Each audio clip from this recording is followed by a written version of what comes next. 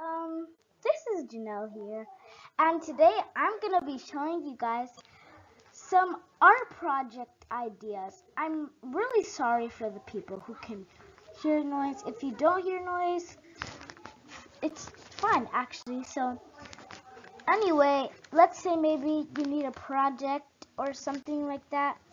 You can use these art ideas. So let's do this.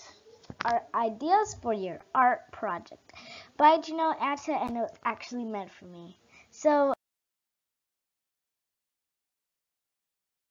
let's go. The first, oh, did I skip a slide? Oh no. The first idea is by Horace Pippin. Horace Pippin was an African American painter, and he drew a lot of good paintings. He has many other paintings, so you guys can search him up. You guys can search him up at any time. Horace Pippin. And this is a nice drawing for you to recreate because it's not too hard, but it's like not too easy. It's just like in between. You don't have to get everything perfect unless your teacher told you to. But it's really easy to do, like draw the trees and then the branch and the man. So let's go ahead to the next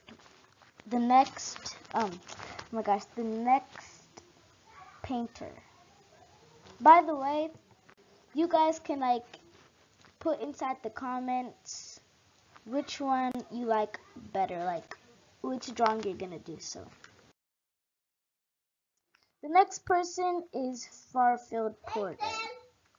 Oh my gosh. This is Farfield Porter. He was a really good guy. Oh my gosh, I'm really sorry.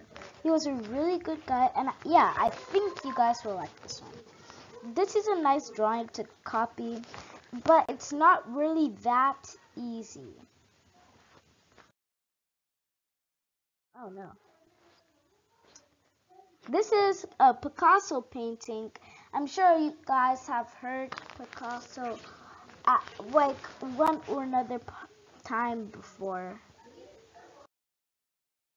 And this is Paul Cézanne. It's a French name, so I really did like this one, if you guys can see that. I really did.